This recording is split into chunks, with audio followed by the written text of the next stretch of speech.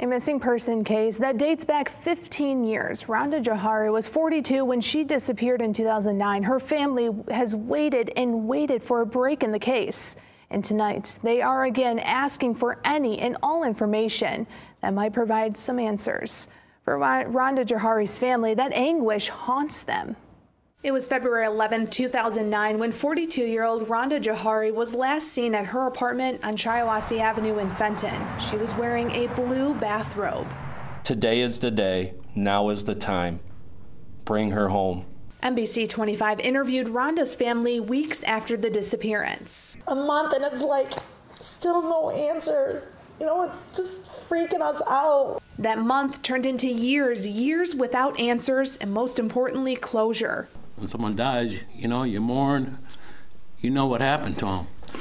We mourn every day, but we don't know what happened to her. Every day, Sam Johari questions what happened to his sister.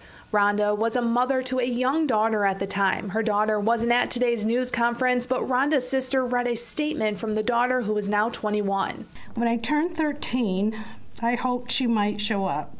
I cried all night when I realized she wouldn't. The same happened on my 16th birthday, and then my 18th, and then my 21st.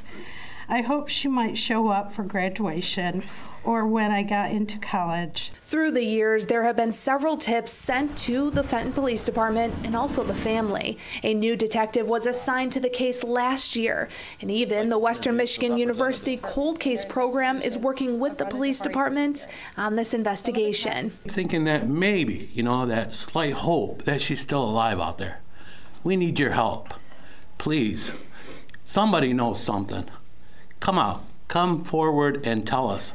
Please, let us get some closure.